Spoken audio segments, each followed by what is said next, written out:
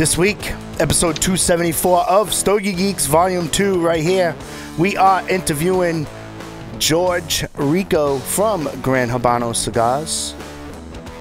George comes from a rich tradition of family history. We're going to talk about that family history. We're going to talk about his role and position at Gran Habano and what's going on. And hopefully he'll give us a couple of teasers as to what's new. George, welcome to the program. How are you? Thank you. Thank you for having me. Oh, yeah. Yeah. This is one of those segments I probably should have grabbed a Toro instead of a Robusto, right?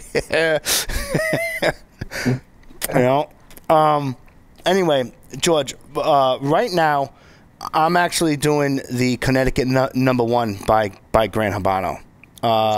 It's a story. Is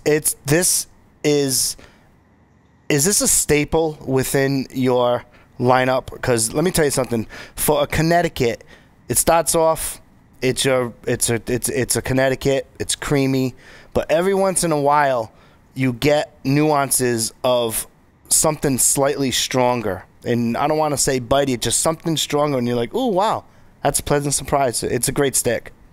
Yeah, it's a wonderful stick. I mean, it's one of the staples in our portfolio, and when doing the blends, I really try to focus on exactly what you're describing. I try to make sure that we do a cigar that starts in a particular way, changes throughout the course of smoking, and then we'll change back to something else. And those hidden nuances that you're talking about, that's really the focus when I'm blending a cigar. So I'm glad you. Yeah, absolutely, absolutely. So, take us through your role and positioning at Gran Habano. You come from a third generation family history. Yeah. I'm actually would be fourth generation farmer, tobacco farmer, and I'm third generation cigar manufacturer here in the States. Would be considered my father and myself started the business back in '97. And it's been a great 20 years plus. We've been focusing on making quality cigars, very unique. And through the process of the last 20 years, the industry has changed a lot, and we try to evolve with it. It's been a lot of fun. I'm the president of Gran Habano Cigars. I focus here on the distribution, and my father focuses on the manufacturing down in Honduras.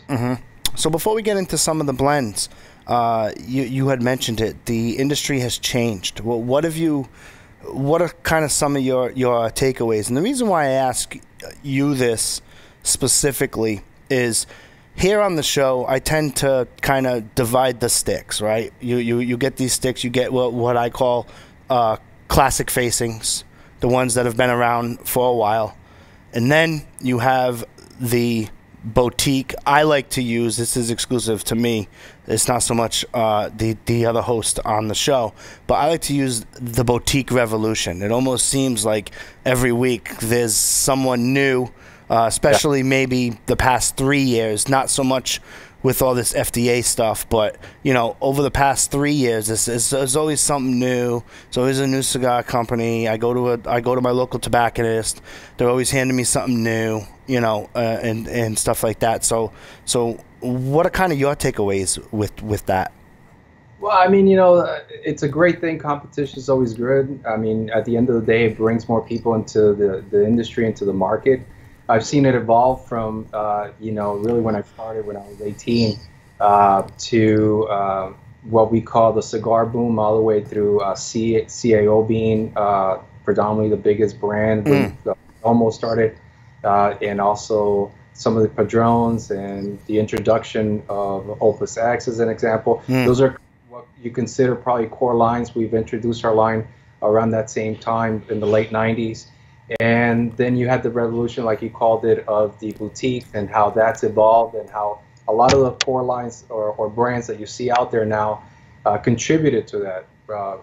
An example, Tatuaje at some time was what you consider boutique, and it was very interesting and unique in the packaging and the name. And I think that sort of gave a lot of people ideas of how to change the industry and all these new brands that have come out since. It's great for the industry. But I think it takes away from a lot of different aspects of the industry. I think you should divide usually brands between, the big corporations, the unique brands that have been around for 100 years plus maybe, with some of these names that come from Cuba, and then the evolution of brands like myself, where small manufacturers, mid-sized manufacturers that make manufacture, grow, I should say, manufacture and distribute their own brands like myself. And then you got the guys that sort of have guys like myself or other manufacturers make their brands that are unique or different. And that's sort of how the evolution of the industry in the last 20 years. It's just been a lot in between then, but I try to cover as much as possible in there. Oh yeah, absolutely. I mean, I remember when like CAO was the hipsters on the block, if you will, and Drew was around, but it was certainly not what Drew is today, right? Yeah. And I remember when Rocky Patel in the decade post Indian Tobacco, Rocky Patel boutique, right? I mean, let's face it. I remember when it's like, well, Rocky Patel. Like, well, what is that? Oh, it's a cigar named after Rocky Patel. Who's Rocky Patel, right? And then now you can't walk into any cigar establishment and not know who Rocky Patel is, right? And then you have the Christophs that come along, and then you have the Tatuaje, Viaje, and here in the Northeast, kind of launched at the same time, Tatuaje seemed here in the Northeast to gather most of that market share, most of the buzz and the hype, and Viaje was in the background. Christoph comes in along the same times, of the decade, and then the CAOs, the Griffins, the Monte Cristos, the Monte Cristo Platinums, the La Poranagas, dare I say Altadis, Gran Habano, you kind of like it's kind of like a horse race, right? It's like especially what I find out is that the consumers love the boutiques, right? And the boutiques came at a pretty interesting time because when you have social media, right, which is a huge factor. Whenever we get a boutique company on, we always talk about the impact of social media. And then we had probably 20, 30 episodes ago, we had Drew Estate, who's a sponsor of the show, and we had Joe Grow, the digital specialist for Drew Estate on the show. And you're like, well, wait a minute, a digital specialist? Like, yeah, they have a specific, because they're the hipsters that are in town, you know what I mean, as opposed to a place to see it. So there is a position for everybody. But what I find fascinating is that the older brands, right, that have been around for a while, like yourselves, have to create newer blends to almost, I don't want to say mimic, but kind of replicate or play in that boutique space, right? Because let's face it, I mean, Romeo and Julieta comes out with a Nicaraguan, and you're like, what? Avo comes out with a Nicaraguan. So obviously what I'm saying is correct when you have brands like that trying to do that. And then you have the boutiques on the other side who are trying to be like you guys and trying to really get bigger. And with that comes a cost, because how many times had the first round of cigars come, 100,000 cigars or 250,000, whatever the batch is, and then they go to round 2 or 3, and it's not the same as far as quality. So it's so it's like, do you want a faster horse, or do you want more market share, or so it's kind of like, now what I find from doing all these interviews week after week, that's the conversation that we have now. So when we get someone like yourself, it's not so much wrapper binder filler. It's market position. These are our hot spots. So how is that frustrating for you? Well, I think when I said competition is great, I think this is a direct representation of that. I think you're right about the fact that a lot of smaller guys want to be or reach a level the same as we are in market share. But at the end of the day, when I came out, I was boutique. I have a huge representation. I've been around as long, but to a degree, I think there's still a lot of people that don't know, and there's a lot of people that come into the market in the last 10 years. The evolution of the market in the last 10 years has changed 2 to 3 times, especially with the micro boutiques and the boutiques and a lot of the different brands. And you're right. I mean, the bigger guys sort of want to play in that market where They create boutique lines that are unique to specific markets, trying to make them appealing to the consumer. But at the end of the day, my opinion on it is the fact that if you have a good quality cigar, that you have something that's unique, that is always consistent, you will evolve and grow into the market and become someone like myself and try to compete for that other additional market share. So overall, I've seen it change, like you said, from JD introducing, acid and then evolving to Liga, and how people wanted to copy that and bring their own sort of representation of what their minds what a cigar should taste like, and they look at a lot of different things. So it's good. It's great to have people out there. Unfortunately, with the FDAs, there's going to be restrictions on some of the great blending aspects of the industry, what allows us to grow and continue to have sort of an interest in the cigar industry. Hopefully those things will change. We'll see what happens in the future.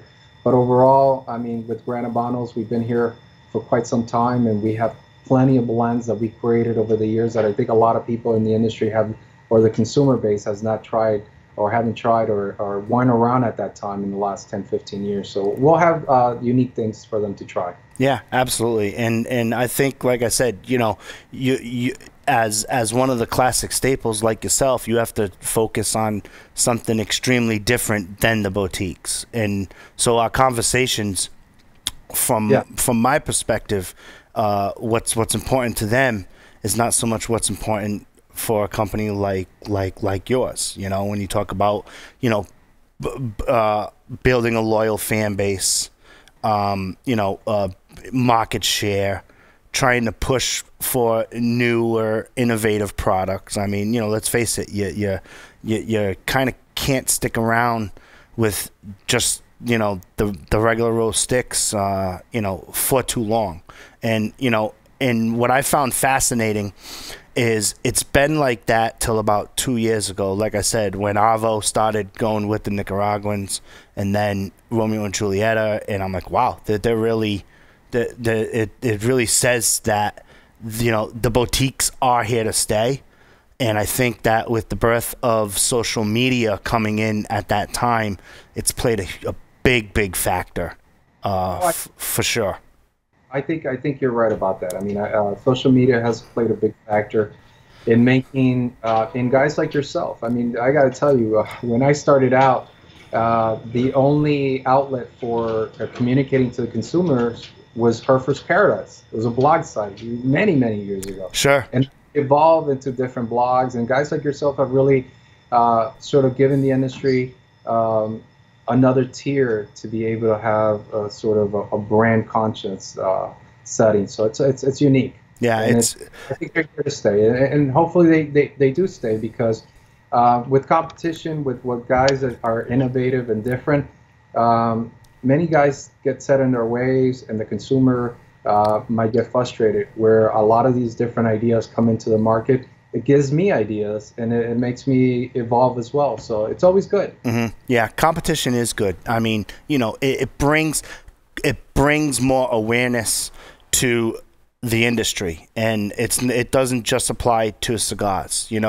Recently, I always try to compare the cigar industry to what's going on the outside world, because sometimes, in our world, we know the players and we know what we got to do, and there you go. But if you take like the toy industry, Toys R Us and Babies R Us forming their exit plan has built more of an awareness of, hey, we need a distribution outlet for toys, right? People are still going to have kids, and where do you buy toys? And the same thing like with the music industry. So it's all good, and it's very refreshing to hear your stance on the competition.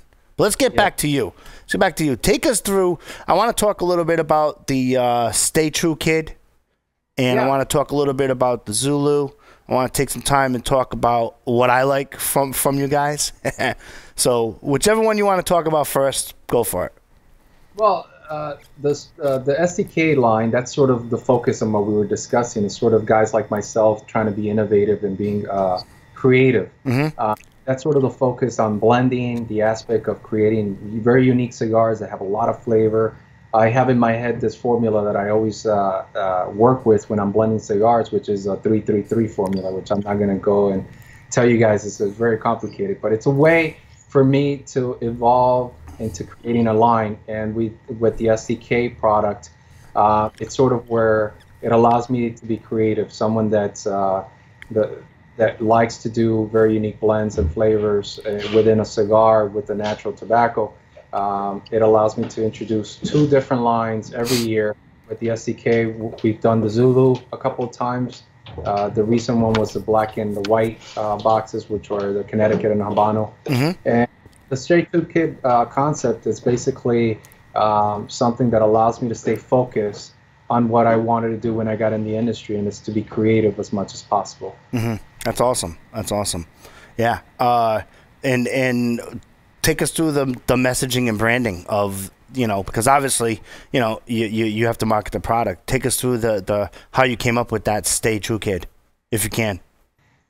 Yeah, no problem. I mean, the SDK concept came about with the idea that we wanted to create, and I wanted to create a project where I could give back. And so Stay True Kid and SDK really also stand for Save the Kids. And a lot of the ideas that we've had is always to partner up with an artist for the packaging on the SDK, with the Zulus as an example, and we contribute to a charity. The latest one that I brought up, the black and the white Zulu, the artwork was done by an artist, which is Maspas. You can look him up on Instagram as Maspas.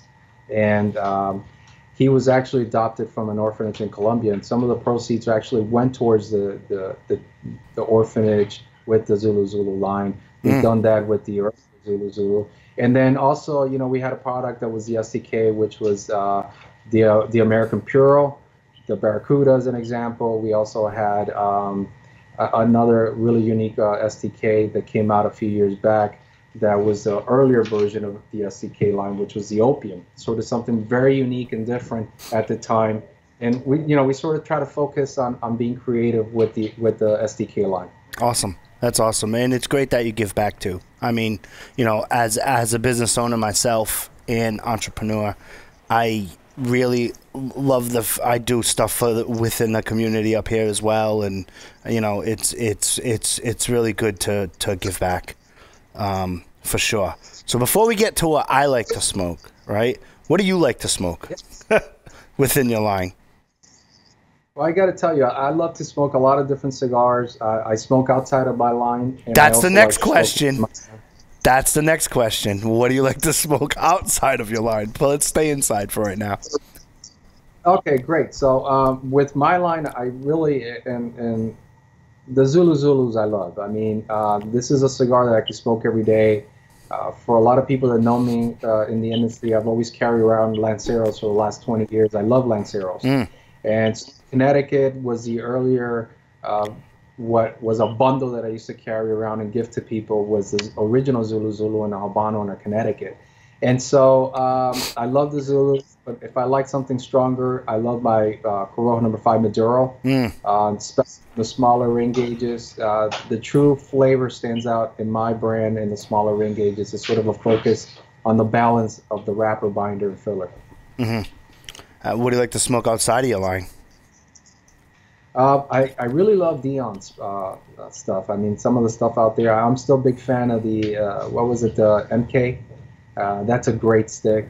Some of the Ilusion, the Tatuaje stuff I love. And it's not because I know some of these guys, I just really appreciate what they've done in the blending. So they're very unique. I've actually smoked some of the Perdomo cigars, the Habanos. I think some of the sizes that I've smoked have been very good. So I like to try a lot of different things. The Padron Exclusivo Maduro is one of my favorite cigars out there. That's always been for the last, I don't know, I can't remember, 15 years I've been smoking that cigar. It's a good cigar. Yeah. Have you tried the Tatuaje Negociants, the Connecticut? No, I haven't. That hit here in the Northeast, and my go-to is not Connecticut, right? I do like a good Connecticut in the morning, but let me tell you, they made a Connecticut, and we have a Stogie Geek rating system here. I don't know if you're familiar with it there, but we have, and I gave them high ratings for sure. On March, hold on, let me check on March 19th of this year, I had the opportunity to review one of your sticks. Great. Right? So I posted it on our Stogie Geeks site. Just to give you an idea of the rating system, right? We have lawn mulch, right? You know, you could crumple it up and put it in your garden, right? We have angler, meaning if you're on a boat, we have try one. We have fiver, meaning that we would buy 5. We have box split. Box split is another rating. Box split with a friend. Box worthy, fight Chuck Norris, and Oasis, right? So obviously the higher ratings would be a box worthy, fight Chuck Norris, or Oasis. And so pre-organizing this interview, I had the opportunity to have the Gran Habano No. 5 Limitada 2011 Maduro. Excellent. I hope it was a Chuck Norris. He's like, oh crap, right? Because if you've watched the show, I really, some of the listeners are like, you really thought that was a fiver, that, and they go back and forth and everything. Let me tell you something. First of all, I had the Robusto, it was a 5x52, right? Complexity, flavor, and balance, scale of 1 to 10, I gave it straight 8s, right? Awesome stick. I gave it a box worthy, okay?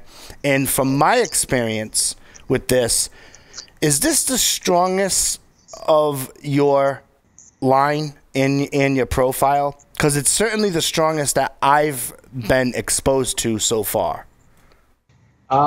Yeah, actually, it would be at this point considered the strongest cigar. Yeah. In my line, the Corojo No. 5 Maduro is definitely a very delicious smoke. I mean, I think it evolves. The wrappers are very unique. It was formed in 2011. Mm-hmm. Whereas opposed to my Reserva, and that's one of the little things that I want to make sure that I bring out there. The caveat with that is that the Reservas are usually made that particular year. So we have Reservas from 08 all the way to 11. But the Maduro was actually a farm in 2011.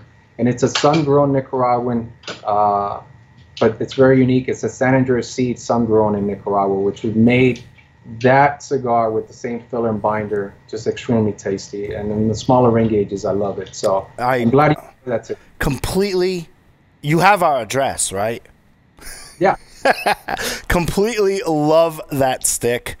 Here's what I got from it. It delivered notes of cream, chocolate espresso, and what I notice towards the middle and back end, awesome salty sweetness.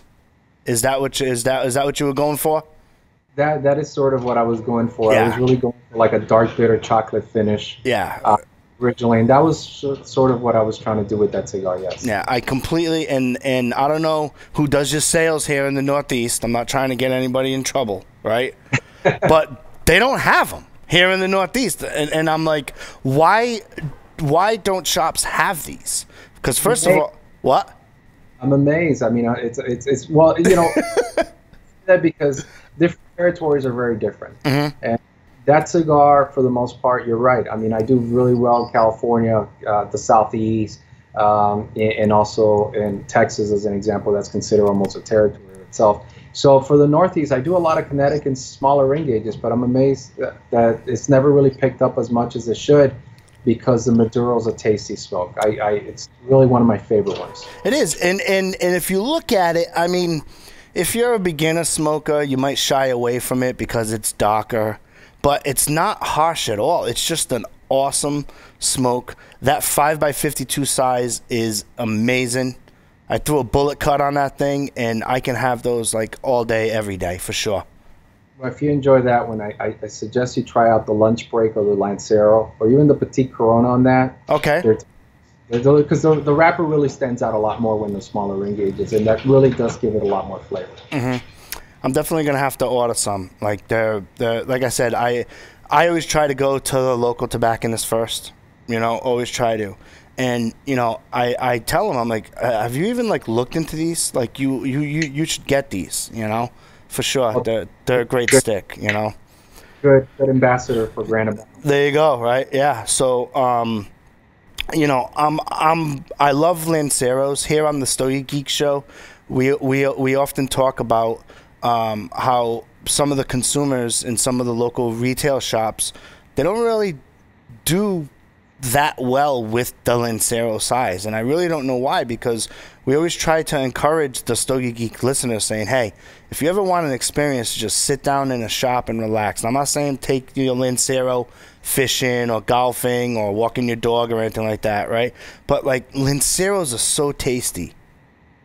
Yeah, I mean, the thing with Lanceros and a lot of the smaller ring gauges, it's not to say anything bad about the consumer. I mean, it really takes someone that's has a little bit more sophisticated palate and at the same time patience, because some of the Lanceros out there don't really have the right construction sometimes, and it's a very skilled individual to make a cigar that draws and doesn't burn hot, and the blends really affect it. So I could understand why there's not a lot of smokers out there. They focus more on value and size, and that's one of the things that's different with the smaller ring gauges. That's someone that really understands what their palate is telling them, how it's evolving as you're smoking a cigar, and for the most part, probably that's the reason why they don't do well. Yeah, and it's not just you. It's amazing. We always see them on the shelf, and I always try to grab a Lancero, especially if I have time to, not do computer work in the shop and really enjoy, talking to a friend, or having coffee or a tasty beverage or something like that, for sure. Yeah. Your Maduro, your number 5 Limitada, goes excellent with Bloody Marys, just so you know, if you've ever...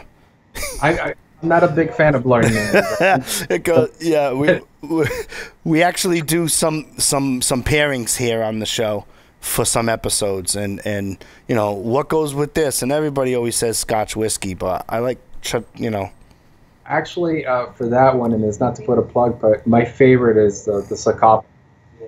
It's a rum. Oh, Ron Zacapa, yeah. Yeah, so the 28-year-old was actually what I was drinking when I was trying to pair that with. The 23 is phenomenal, but I mean, it has a little bit of sweetness that works well with the spiciness of the filler that you find in that cigar. So Awesome. What do you got coming up on or around or post IPCPR? All right, well, we're working on a couple projects. One of them is sort of a re-evolution of the Connecticut, believe it or not. I think it's a project that I'm going to release for the show. We'll have some samples at our booth, and it's going to be everything that we're working on is going to be released after the show. We'll have it at the show, but it's a very unique cigar, and it's a project that I've been working on for some time. It's the Connecticut, and it's going to be called Blue and Green. Okay. So it's kind of unique, and it's a take on a Miles Davis song that I enjoy and love very much. And then we're also working on our reintroduction of the tube packaging in our Gran Habano's core line, and we are actually going to release the 2012 Reserva Corojo number 5. Many of you don't know what that is, but the Reserva is really something that's very unique and that I worked on for about close to 15 years now, developing this project. And it's it's been time consuming because we're actually aging the cigars the way it should be. So the Reserva project we take the 10% best leaves from our farms, from the production of the farms. We age them 7 to 8 years. We make the cigars in the particular year that you see in on the box. So 2011, 2010s are the ones that we've done before. This is a 2012. And what we do is we age the cigar 3 to 4 years and release it. Sometimes we take longer, depending on if the cigars are ready, if we feel that they're ready. And they come out every month. A certain amount of production comes out every month, and that's what the Reserva project is. So if Corojo number 5 and you age it for 15 years, this is where you're going to be smoking from the 2012. Wow, that's awesome. That's awesome. Yep. What's the biggest lesson that you've learned in this line of work? Many. Give me 2. It's actually, it's only us. It's one of those things that you learn as you grow.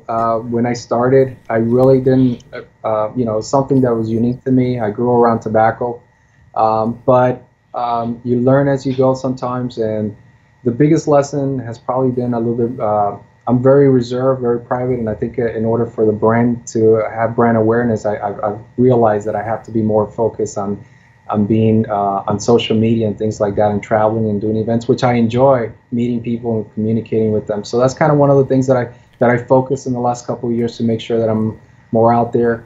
And also, at the end of the day, the cigars that are good, if you're working with good materials, at the end of the day, that's what makes a great cigar. Don't let anybody tell you that a cigar is going to age well if the tobacco is bad. It always comes down to making sure that the tobacco is good. If you're rolling good cigars with good tobacco, you're always going to be in business. Yeah, that's good advice. That's good advice for sure. Are you coming to the Northeast anytime soon? It's cold up here. It is cold up there. I mean, you know, it was funny. I was supposed to be up there about 3 weeks ago, and I had to cancel. But I'm focusing on going out there in the next month or two, and do some events and work with my guy out there. Awesome. Good friend of mine. So we're going to be working in the territory and hopefully spreading the word. Yeah. Do you know what town you're going into, or no, you don't know that yet? Like, well, I usually go into Mass. Okay. You know, into Boston, and then from there I go all over the North New England territory, which we consider. So I'll be in Boston, and I'll go all the way up to New Hampshire and all the other parts of New England. Yeah, we are no traffic. We are in about 55 minutes away from Boston, and we're about an hour no traffic, an hour and 20 minutes away from New Hampshire. So when you swing by, shoot me a text and let me know. I'll try to catch up with you for sure. Stop by. I'm definitely going to go to Two Guys as an example and see some of the retailers up there. So yeah. Yeah, awesome. Got one more question for you. If you were a superhero, if you were to wake up tomorrow and be a superhero, who would you be and why? And how would you use your powers? Oh, geez, that's a good one. I mean, I've really never thought about it. Someone asked me that question one time, and I really didn't. I guess the child in me would say, you know, X-ray vision, you know, just for that. But if to be a superhero, I would probably be someone like Wolverine or something like that. Okay. I grew up reading the comic books. I loved them. Punisher that's really my favorite guy. Yeah. And really, the fact that you could age and still be the same is probably one of the things that I would love. I like it. That's awesome. That's so cool. Yeah. So how would you use a superpower if you were Wolverine? I mean, you can open up cans, right, with the claws. But other than that, what do you think? I guess I'll just be a vigilante. Hey, there you go. Right? Yeah. It's good work if you can find it, George. Right? I think there's plenty of work out there to be done. So. Sure. Well, definitely keep in touch with the show. If you ever find yourself in Warwick or Providence, Rhode Island, you better tell your sales rep to get going so you can come down here in studio. We'd love to continue the conversation for sure. I'm glad. Thank you for having me, and keep up the good work. I think you know, you guys are spreading the word really well. Awesome. Thank you for the opportunity. Take care, guys. Yep. Look for me at Instagram or Facebook at Gar Cigars. Yes. Or at Gran Habano Cigars. Yeah, absolutely. You can also connect to them, ghcigars.com.